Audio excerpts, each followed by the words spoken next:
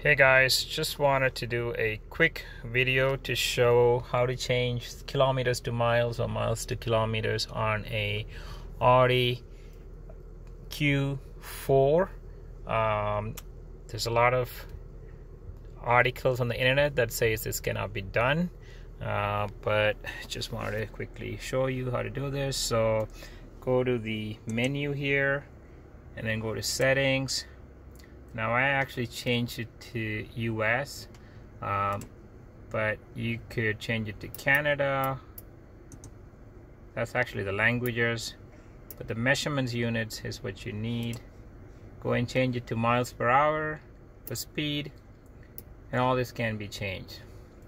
Okay, so that's in the Audi MMI settings.